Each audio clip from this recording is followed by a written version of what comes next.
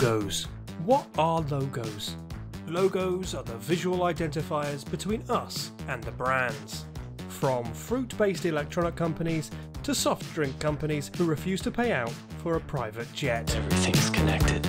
Millions of dollars have been spent on finding the right logo, the perfect fit for the perfect brand. The golden arches are the cornerstone of the fast food industry. This tick means sportswear, and this online shopping centre will get your product to you from A to Z, even if that means burning down its namesake in the process. They become ubiquitous household imagery, identifiable at a glance. From commerce, to media companies, to film and television. Star Wars, Star Trek and more. And Doctor Who recently got a new one. Shame it's a bit naff. Are they even human?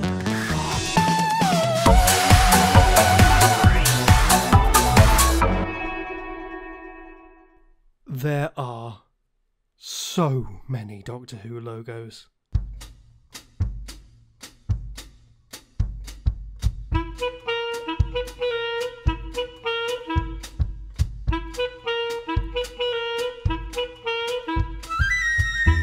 Depending on how you count it, there are 12 logos used in conjunction with televised Doctor Who, but there are numerous others. Some are abstractions of official logos used on merchandise, while others are clearly made up by a madman in a graphics laboratory, while others still are possibly better than their official counterparts. I mean, I could sit here and talk about how the Death Comes to Time logo is an intersection of the Diamond logo that somehow predicts the 2005 ellipse. Or how this logo from the American publications of Target Novelizations is baffling and gothic, yet commendable for attempting to invert the focus from Who to Doctor, while also wanting to suck your blood. But then we'd be here for hours, and I respect your time too much to labour such obvious points. When Doctor Who started in 1963, it premiered with a basic graphic sans serif typeface. It's safe to say that the show's theme tune was far more memorable than its initial logo. But, in fairness, Doctor Who wasn't intended to become a multimedia phenomenon. At one stage, it was going to be axed after just 13 weeks. Also, massive media brands weren't really a thing back in the early 60s. Logos for film, and to a lesser extent television, were at best the byproduct of the title sequence in which they appeared. The works of Sol Bass were massively influential in this field. With The Man with the Golden Arm, North by Northwest and Psycho, the animated graphics informed what the logo would become. In the case of Doctor Who, a combination of a bizarre feedback loop known as the HowlRound effect and the aforementioned haunting electronic music from Delia Derbyshire and the Radiophonic Workshop created a hugely iconic sequence and opening staple for the show. I had a feeling that with all this electronic effect happening, there was no point in making an elaborate piece of type as well. It needed something simple to generate. It was the whiteness of that block of type that generated this really weird sort of Rorschach pattern. And that was it. Doctor Who's first logo. I use the word loosely here, as it clearly wasn't a fixed concept for the show.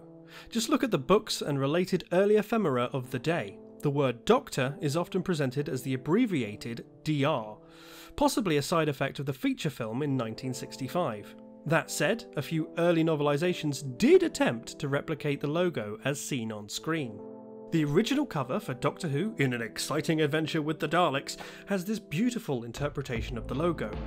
Also, this hot pink is choice. While not strictly accurate to the font from the show, this wordmark used in the publication of these early novelizations from Frederick Muller is cracking. It's a bold graphic, and this intangible effect on the word Who to emulate the HowlRound effect is genius. In my opinion, it is the strongest logo associated with the franchise to have originated in the 60s. It wasn't until the advent of colour that Doctor Who got its first proper logo. Bernard Lodge designed this iconic graphic in 1970, and it is probably the logo that's been revisited the most. Despite having a short tenure on screen, it's had a lasting legacy. And it makes sense! It's a distinct wordmark in its own bold font, which works in any colour, on any background, stacked or unstacked, as a flat graphic or embossed skeuomorphic 3D. For something designed in 1970, it genuinely feels ahead of its time. After only 4 years on screen, however, it was shelved in favour of something completely different. But we'll get back to that one, don't worry. By the time the 80s rolled around, family sci-fi fantasy had changed forever. The biggest boy in the playground had landed in theatres, and Doctor Who would start to struggle against its American counterparts. While the neon logo is in no way as timeless as the Star Wars logo, it feels like a distinct attempt to house the brand in a contemporary identity. It is clearly a product of the early 80s. It would only really work today if you leaned into the retro aesthetic, with costume, hair and music to fit. Kitsch would be my one-word review, and I'll be honest, I'm not against the idea. Yeah. Then there's this. Yeah. After the series was put on ice at the end of the 80s, Doctor Who fell into the custodianship of BBC Enterprises, and apart from the Virgin New Adventures, the diamond logo was resurrected to represent the franchise. That was until 1996, when it was swapped out in favour of a slightly modernised version of the Pertwee logo, after having featured in that year's TV movie. Moving forward, the now cult franchise appeared to be unified under this iconic wordmark, featuring across the DVD range, the BBC books, my beloved Scream of the Shauker, the BBC Doctor Who website, and the soon-to-be established Big Finish. Though the less said about this ugly copper version for the first set of McGann stories, the better. With the return of the show in 2005, the BBC Wales graphics department were tasked with dragging Doctor Who's logo, kicking and screaming into the noughties. A lot of work went into creating a new identity for the franchise to suit the 21st century. This was the first logo to break with the tradition of stacking the Doctor and Who text in favour of a horizontal format, while also encasing the wordmark in an elliptical shape. Even though it would come to be affectionately, or not so affectionately, known as the Taxi logo by much of the fandom, the use of the shield meant this logo was probably the closest we had been to the Diamond logo since its retirement. It was striking, it was eye-catching, and it was clean. You'd pick out the magazine in W.H. Smith from a distance. It re-established the franchise and helped convey a lot of what the reboot was attempting to achieve. An eye opening up on the mysterious and fiery universe of the Doctor. 4 years later, Russell T Davies stepped down as showrunner, never to return. A young, fresh-faced Stephen Moffat took the reins, with the challenge of moving the show forward. 2010 saw a lot of changes from the top down. New cameras, new directors, a new TARDIS, and Morbius actor Matt Smith was cast as the new Doctor. With all of that came a new logo and the introduction of Doctor Who's first insignia. It's a TARDIS made up of the D and W from Doctor Who. It's probably the kitschiest thing about Stephen's tenure, and according to one of the designers in Doctor Who magazine, the insignia came first and the typeface followed. I actually like the DW insignia. It came along perfectly in time with social media, making it ideal for use as the brand's avatar on sites like Twitter and Facebook. The accompanying font, however, leaves a lot to be desired. Indeed, the BBC ran into issues with it pretty quickly, and this logo didn't remain unscathed for long, getting broken up and shifted about alongside increasingly daft textures before being fattened up for the entirety of the Capaldi years. Then, in 2018, the introduction of the Forever logo. No one ever called it that, by the way, that's just me. I call it the Forever logo. But it was clear that that was the intention. This sleek, fresh wordmark and new Who insignia were quickly covering all Doctor Who merchandise, and I mean all. Books, comics, toys, and shock, horror, indignation. Classic Doctor Who, from the collection box sets to Big Finish. That was until the 25th of October 2022, when everything would change again.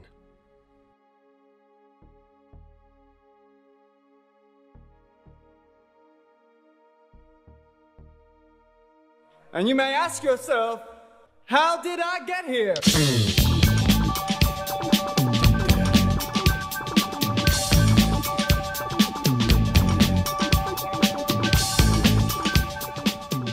So, to recap, in 2018, then incoming showrunner and Coco Rock's fiend Chris Chibnall and friends oversaw a new logo redesign. By this point, a new logo was kind of expected. RTD and Stephen Moffat both had unique wordmarks to represent their 10 years. But the 2018 logo overhaul was far greater reaching than just Modern Who. From the very next day, that logo was present across the brand. It was clear that an attempt was being made to unify the Doctor Who brand under one logo with a simple insignia. Designed by the team at Friendly Giants, formerly Little Hawk, a lot of work had gone into creating an elegant yet sustainable logo that was scalable for marketing campaigns and utility across the brand. You might remember a plucky, young Who-tuber waxing lyrical about the redesign not long after it happened. I wonder what happened to him. But here we are in 2023, and that logo has already been superseded. In fact, it didn't even last 5 years. Not even 48 hours after Jodie Whittaker's finale, a new logo was revealed at a press release heralding an exciting future for the show. Why was the Little Hawk logo abandoned so unceremoniously? Why did Doctor Who's evergreen brand strategy never quite come to fruition? Was it a mistake to try and create a brand-defining logo 55 years into a franchise's lifespan? To answer that last part first, no. I personally don't think so, and clearly that's still the way the franchise intends to use the current logo, already being used on Big Finish, books and other merchandise. Comically, the now well-established Doctor Who collection box sets are going to continue using the 2018 logo, while the rest of the franchise is using the throwback diamond one. Other media franchises have distinct logos that they've stuck with, Star Wars being an obvious example. The biggest sci-fi fantasy franchise on the planet, even if it's only ever had one good movie, has had the same logo since A New Hope in 1977.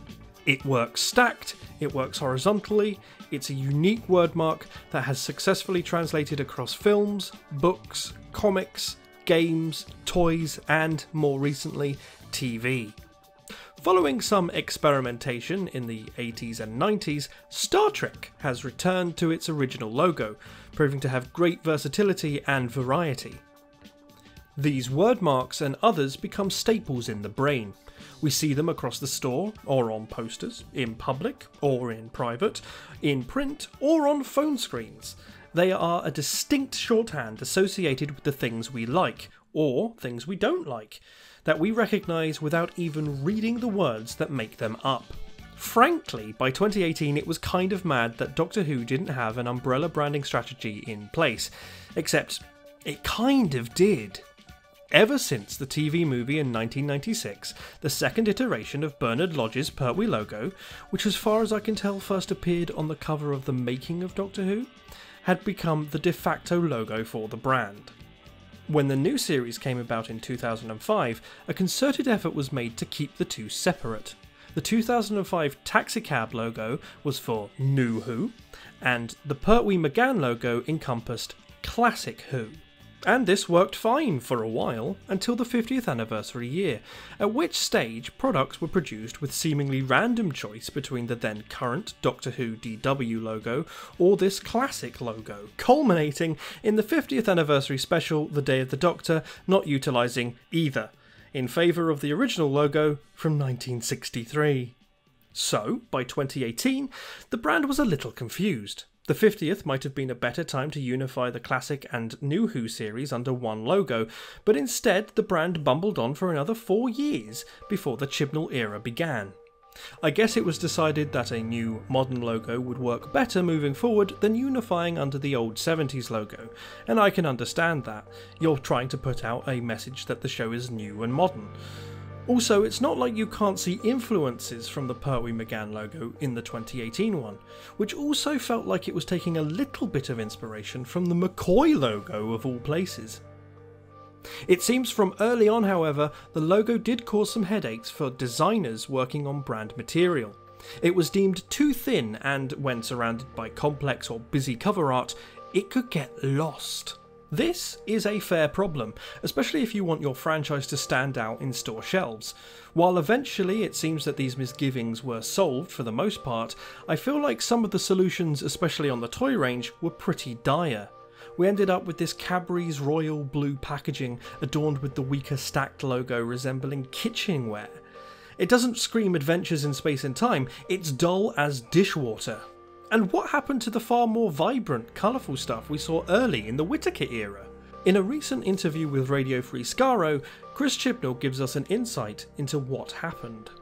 And yeah, I think the brand manager, we had someone lined up to be a brand executive, a brand president, when we had somebody amazing, and when I took the job on, or just after I took the job on, and then it didn't get over the line. So the approach was going to be very, very different, and would have been fantastic, but they couldn't. The studios couldn't get the deal done in the end. So it's like, you're working in the real world, and I know it's like, and as fans you just go, why aren't they doing this, or why are they doing this? It's like, it's not like people haven't thought about it or aren't trying or don't want to do it. It's like you are working against Warner's and HBO and the Wizarding World, and all this kind of, which are unbelievably resourced.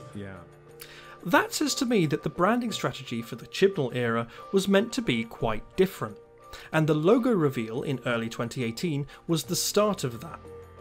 However, when this brand executive fell through, BBC Studios were left to pick up the pieces and fumble forward, while the BBC in the UK would handle a somewhat lacklustre ad campaign with diminishing returns year on year. It's worth listening to that full interview for greater context, by the way, link in the description. Also, it's worth pointing out it's not like the ad campaigns done by BBC Studios were a complete failure. They won awards for their work advertising Flux, for example, but I feel like we never saw the true potential that was associated with that logo and branding. The resulting haphazard use of the logo in the following few years, the show's stop-start production, the lack of exposure, and the perceived fall in general interest, plus its association with some awkward transmedia productions, led to what was a strong attempt at a brand-encompassing logo becoming a logo which, to the public's eye, encompassed all that was a failure about Doctor Who. True or not, unfortunately, the general public's perception of these things is what ultimately needs to be considered. The BBC are selling it to them, not to us, the fans. And especially in the UK, where tabloid newspapers can sway public consensus on subjects to increasingly dangerous levels. While the logo might have been salvageable, maybe making it a little thicker to stand out more, it ultimately seemed inevitable that when a new showrunner arrived, a brand overhaul would be forthcoming. So, here we are, the return of the diamond logo, lauded by fans new and old as a return to form, with many heart-eyed emojis declaring how good it looks. Unfortunately for me, the diamond logo looks really, really goofy.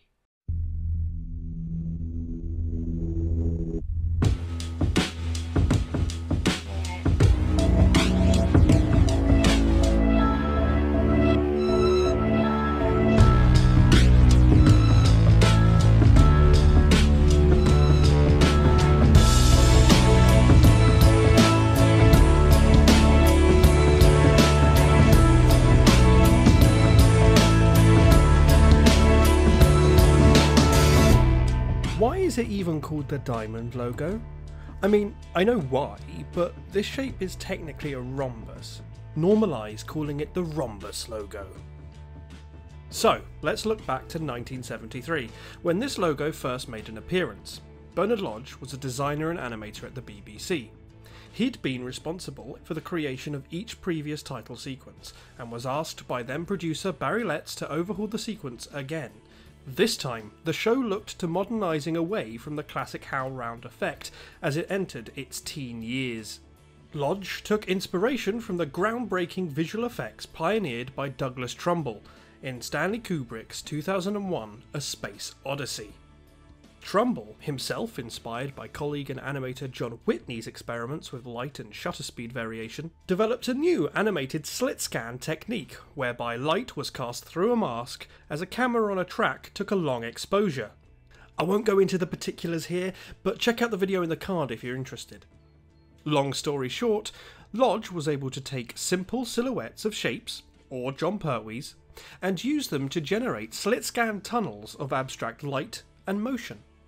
TARDIS tunnels from TARDIS stencils, circular tunnels from circular stencils, and diamond tunnels from diamond stencils. This would ultimately define the shape of the logo. I think it was probably because I was doing this diamond-shaped tunnel that the idea of a diamond-shaped, pretty well diamond-shaped logo would work down there.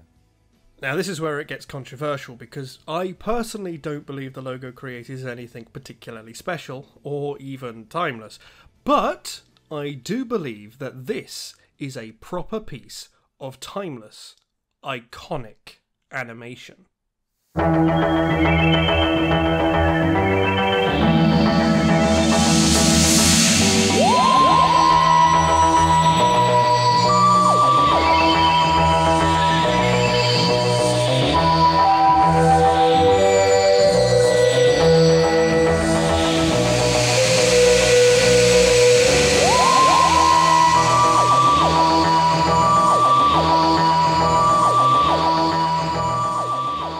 Diamond shape travelling down a diamond tunnel.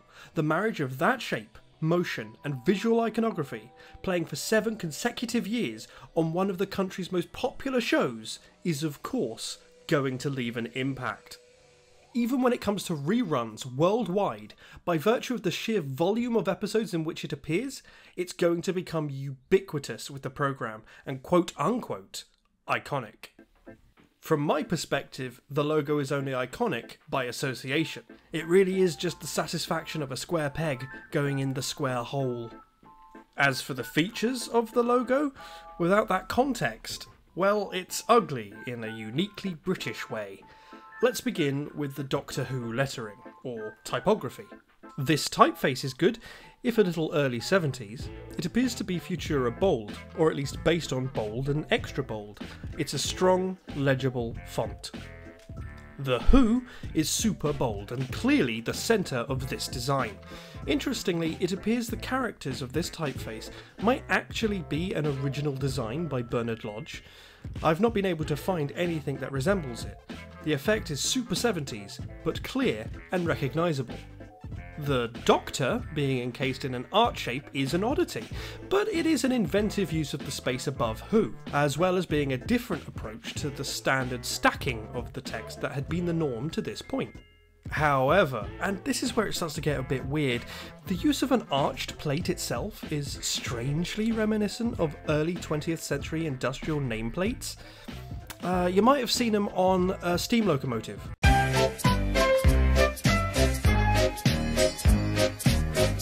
Maybe that's just me. But the industrial association continues, as it also puts me in mind of Wallace and Gromit and Fred Dibner. It wouldn't look out of place in the same fit and finish as the logo on this DVD. Who is this guy, by the way? Is that what Lodge was going for? A somewhat Victorian, brutalist industrial design? Doesn't exactly scream sci-fi whimsical adventure to me, but it's certainly unique. Meanwhile, acclaimed graphic designer Ryan Hughes said in Doctor Who magazine that for him, it looks like a Hovis bread. If we're moving to the kitchen, might I suggest a Bailey's? The letters of Doctor, the outline of its nameplate, and the word Who all being highlighted in white is a very smart move.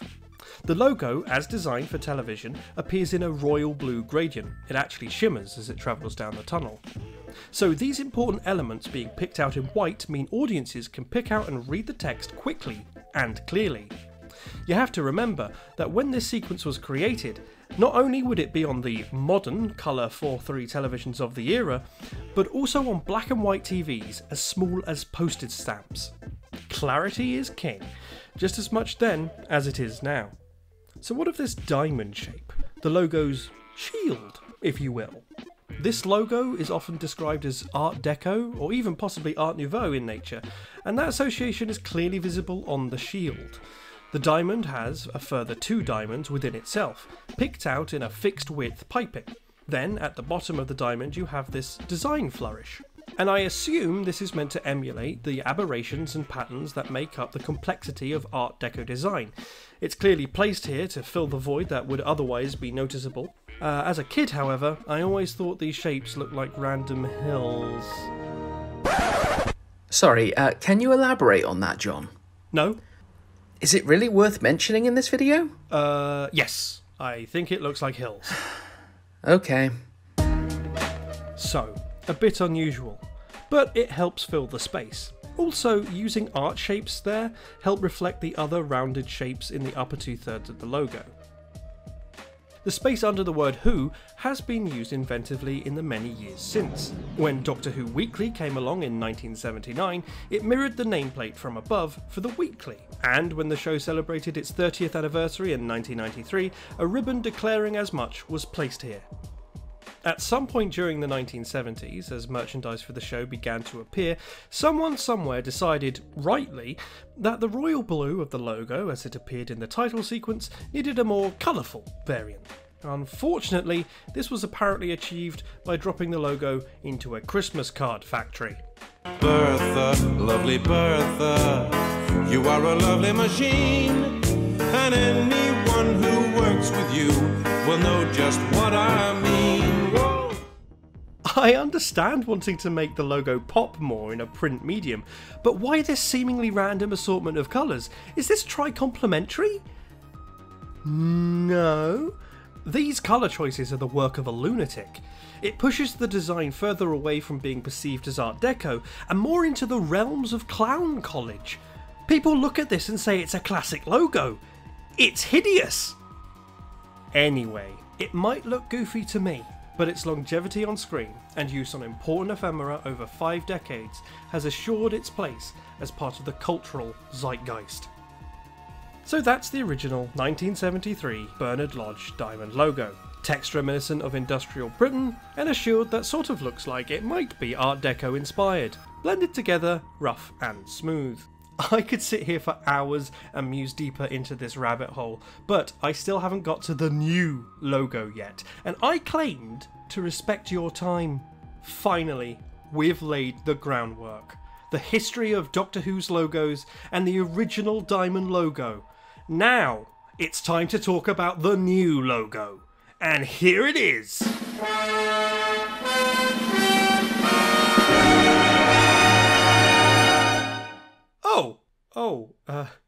This is embarrassing. They've mistakenly put a graphic from a fan film here. What japes! As if they'd make the new logo so ugly and cumbersome. It looks like a PS1 graphic. Oh, I know! The real logo is hiding underneath. Let me just move it. Maybe it's under... Ha, you're not serious. Are you seriously saying that? This is the new logo? Oh no. Ah!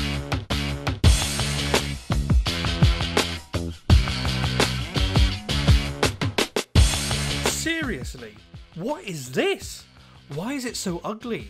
What's with the colour and texture choices here? Why is it even 3D in the first place? What is this? Doctor Who night on BBC Two? I get that you want the Doctor Who logo to be bold and exciting, but that doesn't need to come at the expense of a low quality render.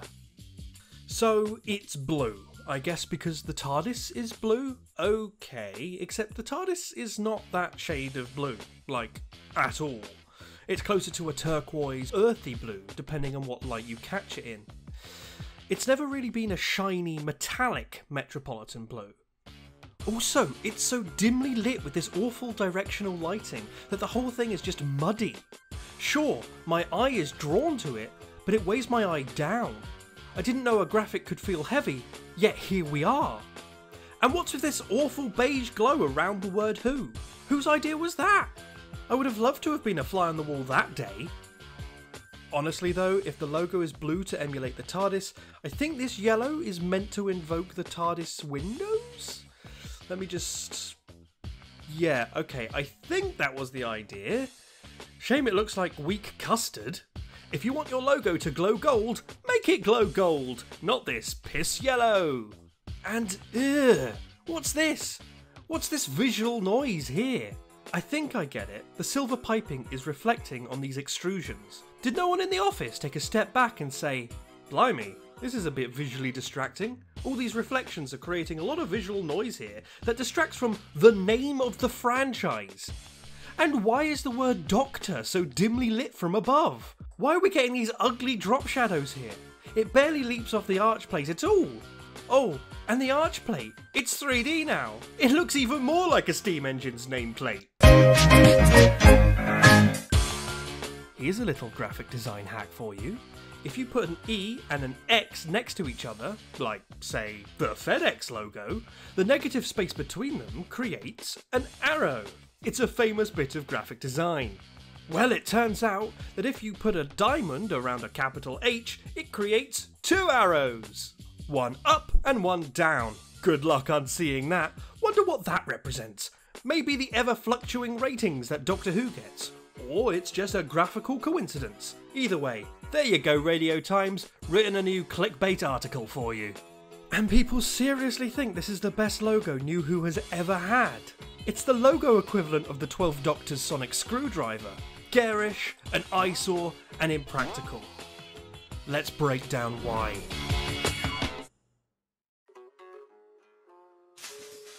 The overriding issue I have with this logo is this render. The logo is skeuomorphic. What's skeuomorphism, I don't hear you ask? Well, I'm going to tell you, as clearly I don't respect your time. The most common example given is its use on early smartphone interfaces. You have a book app? Well, let's make it look like your collection is on an actual bookshelf. The camera app? Let's animate the shutter closing and play a camera sound when you take a picture. Does anyone remember the old iOS podcast app? It used to look like a cassette tape player, and you could see the reel animate from side to side. Completely superfluous, of course, but I loved it. Skeuomorphism has become a bit of a dirty word in the design world over the last 10 to 15 years, because it's seen as cluttered and dated. But logos for media companies and franchises get big, gleaming, CGI-generated graphics, usually textured to mimic some form of brushed steel to make it seem big and powerful. Marvel has this really iconic flat logo, but when you used to see Marvel movies, they were preceded by the overindulgent 27-minute Marvel Studios ident, with the logo made to look like embossed, crafted and brushed steel.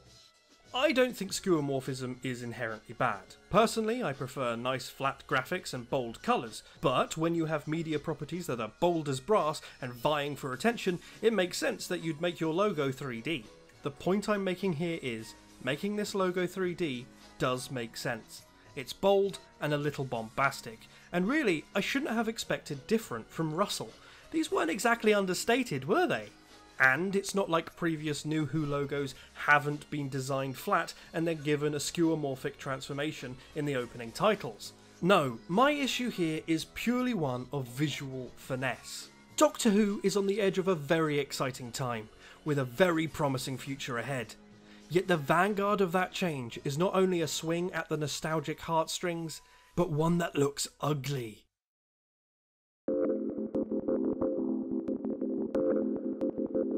This isn't to say that choosing the diamond logo for the 60th and beyond was inherently a mistake. It's not like other franchises, as mentioned, don't go back to the well from time to time.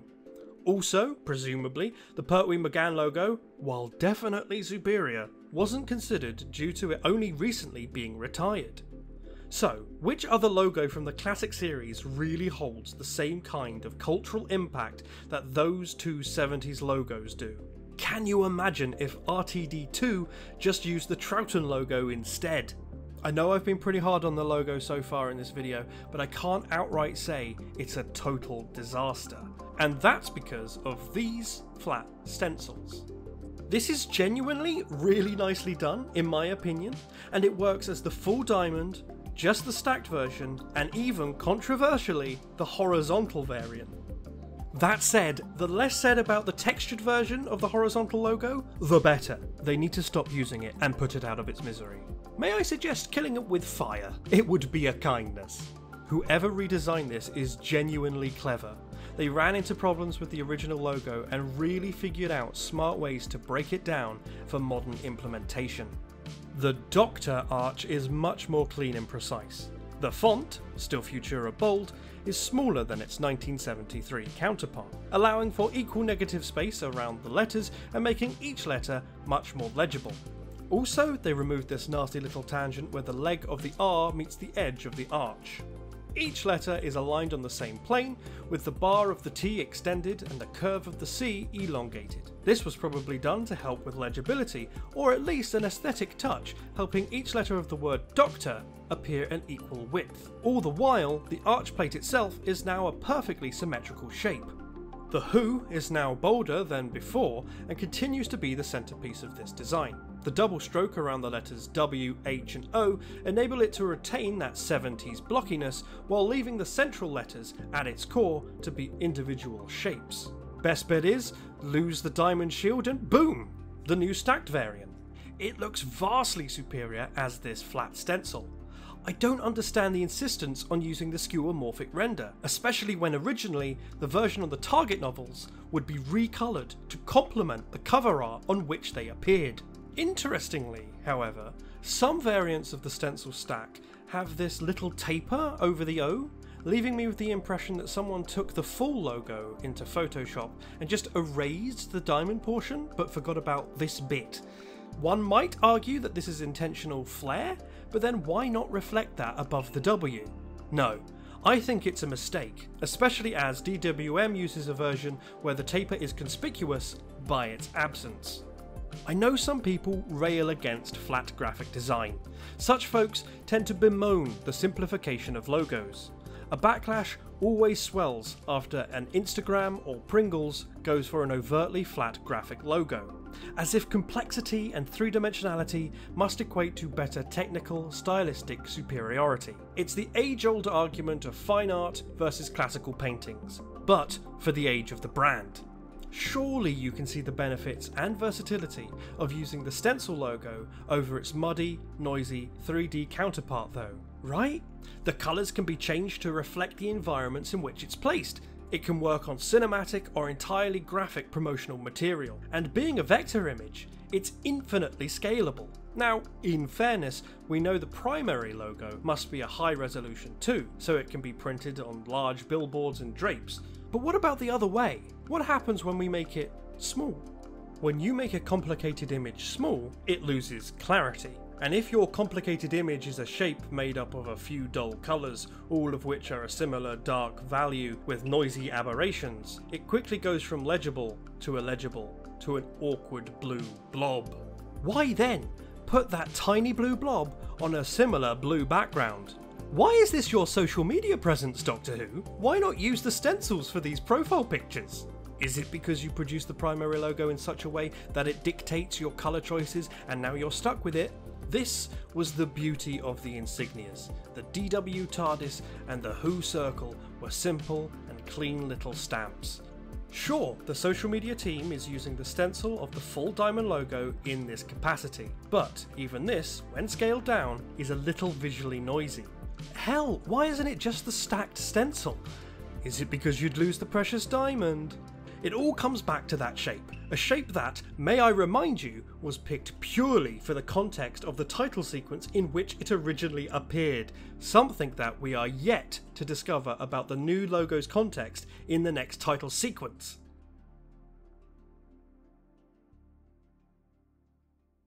Now, I must warn you, what I am about to show you might shock and disgust you. Those of a weak disposition are urged to leave the room. Children, avert your eyes. Avert them! The new diamond logo is not a diamond.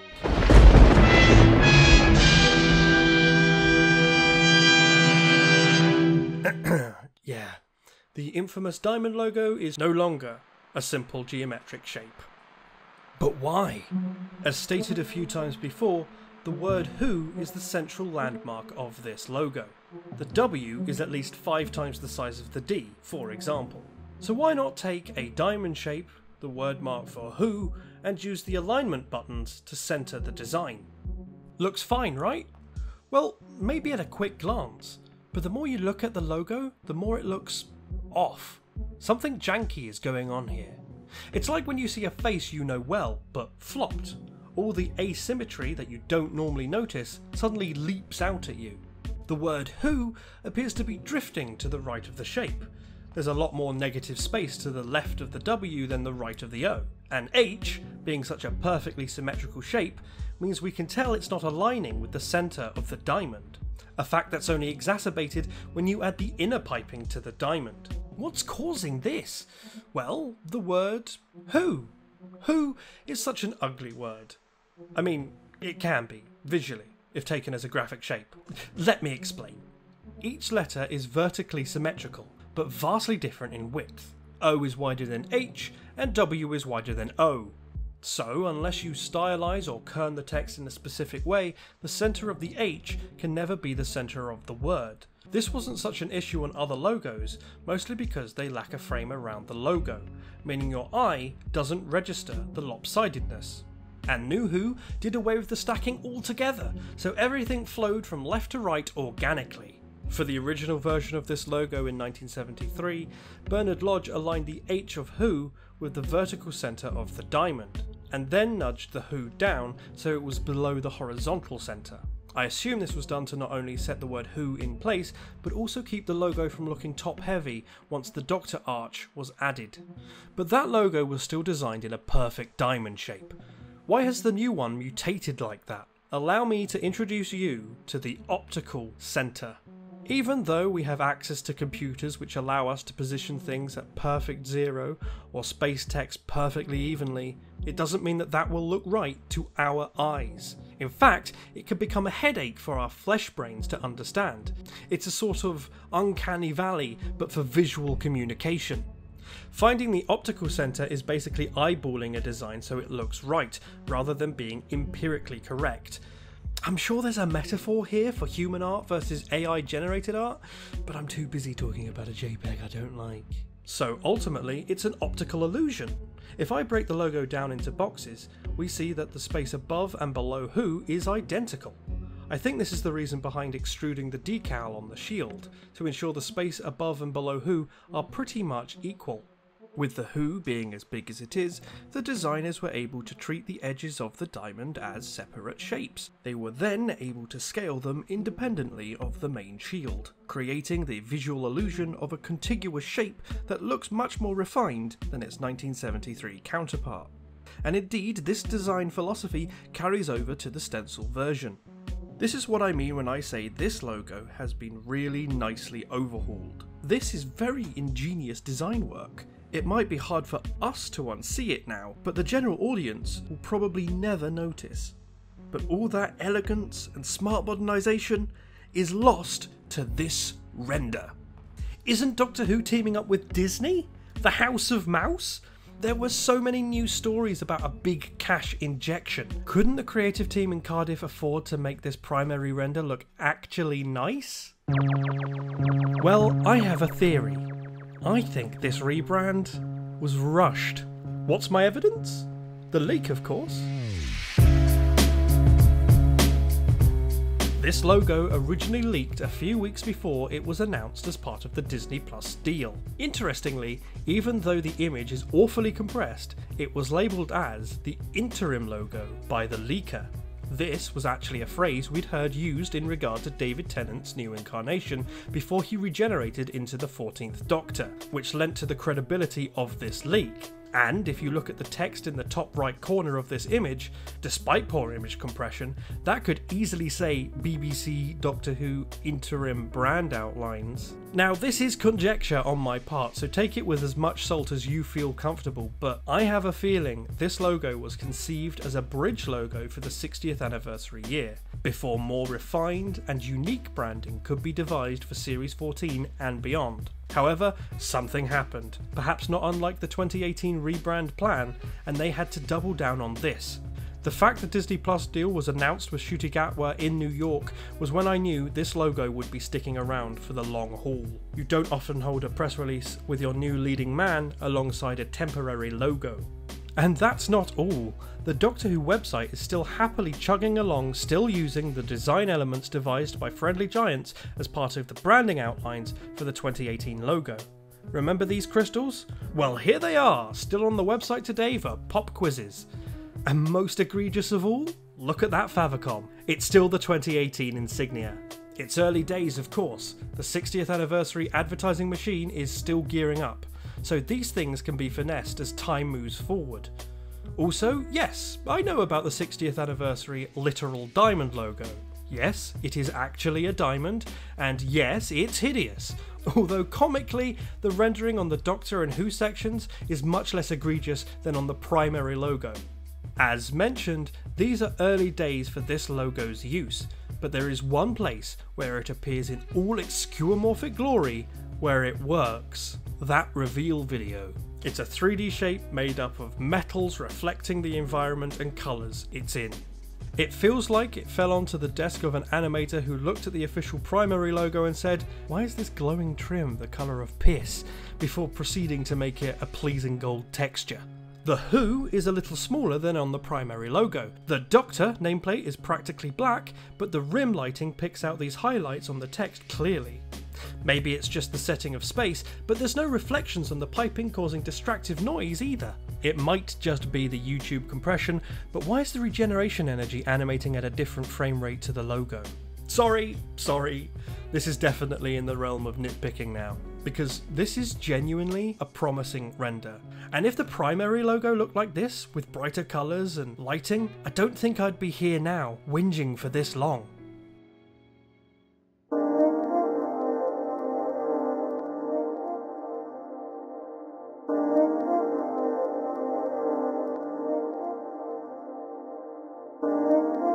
As this video finally draws to a close, I've got mixed opinions. It's clear a lot of care and ingenuity has been used to overhaul what is otherwise a goofy bit of graphic design, but this primary implementation is ugly as sin and feels oddly more like a ball and chain around the franchise than it is a powerful logo to unify under. Honestly, the return of the diamond logo is a shrewd, cynical choice, cashing in on nostalgia with classic fans and older audiences by saying, why not check out this show again? You remember when it looked like this? You liked it then, didn't you? The implementation of the logo has been scattershot thus far, with very little in the way of a defining brand strategy. As I've been writing this, however, the publicity engine for the 60th has begun to gain traction, and there's some fun and interesting elements to these. There are ARG elements to keep the fandom engaged online, and we had those title reveals using the 2005 Vortex. I can't lie at the excitement I felt upon seeing those again. And hey look, big, bold, bombastic 3D title cards. It certainly is RTD2. We've also started to see some merchandise using what are potentially the new branding guidelines. This doesn't exactly scream kids fantasy adventure series, it's too stately and stale, like a jewellery item. The beige yellow is still horrible, and the return of the abandoned 2018 TARDIS illustration? I like seeing it again, but it gives this whole packaging the feel of being chucked together from reused elements, and not in a nostalgic way. Perhaps more tellingly, the logo itself is just planted onto a white void on the box. This packaging has been designed to make the logo look good, rather than the logo supporting the product it's supposed to be selling. Hopefully this is just for the collector range, as that's proper fan tat. There is still plenty of time for the branding to be fine-tuned before Ncuti's tenure really begins next year. As mentioned already, it's not like we haven't seen logos get refined and overhauled as tenures play out, and I think BBC Studios and co would be missing a trick not taking note from the inventive and eye-catching interpretations fans have been toying with on Twitter. While you're on Twitter actually, and I wouldn't make a habit of it, search the term Doctor Who logo whenever a new piece of news is announced about the ongoing production of the next series. It's accompanied with countless people seeing the new Diamond logo presumably for the first time and comparing it to the Paw Patrol logo. This is, of course, really funny to see, and honestly, I can understand where this association comes from at a glance. Same amount of letters as the primary focus of the logo, same amount of letters in the arched plate. The Metropolitan blue puts people in mind of the fuzz, comparable to Paw Patrol presumably being about first responder dogs. The poor lighting and texturing of the primary logo means people don't register the full rhombus shape of the shield, and only the bottom, presenting the same initial impression as Paw Patrol's police badge. The only real difference is that the Paw Patrol logo is categorically a much more appealing graphic than the primary Doctor Who logo. This fact seems to really upset Doctor Who fans, but unfortunately, this is what the general public see when they look at that logo. Public perception. Ah, what a fickle thing. What of the man who created the original logo in 1973, Bernard Lodge? He's still with us. We don't know what he makes of the new logo, but DWN contributor Graham Kimball White has posted this image of the great man holding the new logo. So presumably there's an interview with him in a future issue of Doctor Who magazine. Meanwhile, Lodge himself is still creating art to this day. Check out his Instagram and website. He's making these awesome prints and I really want to get my hands on one. Listen, if you've made it all this way into a video on an incredibly esoteric subject and still like the new logo, then good on you. I hope you get a thrill from seeing it out and about. But I do hope you don't just like it because it reminds you of the past, but rather its own merits. Personally, I can take solace in knowing that in 4 to 6 years' time, there will be another change of logo. That is, if the last 18 years of New Who, or the entire history of the franchise, is anything to go by. And hopefully, the next one will be a little more to my taste. But until then, here we are. Doctor Who's Rhombus logo.